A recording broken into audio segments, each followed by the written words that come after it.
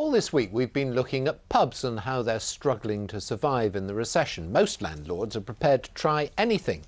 In the Suffolk village of Wissett, Nick and Debbie Sumner even tried offering free food. And now, another new idea. The village of Wissett, not far from Halesworth, is about as pretty a place as you'll find. But for Nick and Debbie Sumner, who run the Plough, pretty doesn't pay the bills. The pub is busy enough and well liked by the locals, but it's hardly making money. So now, Nick and Debbie are building a shop at the back of the pub. This is the building site.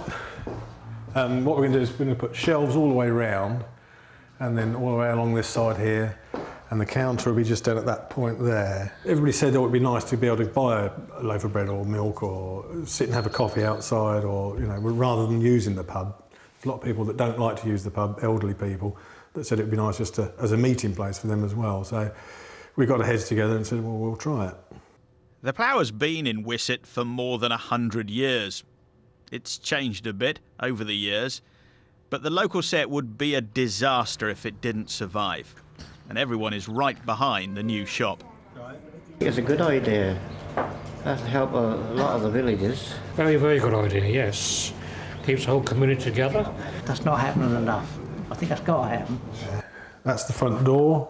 Nick and Debbie have spent close to £30,000 of their own money on the new shop. They've also had a grant from the county council. They're hoping the locals will come, hoping that it might help the pub too.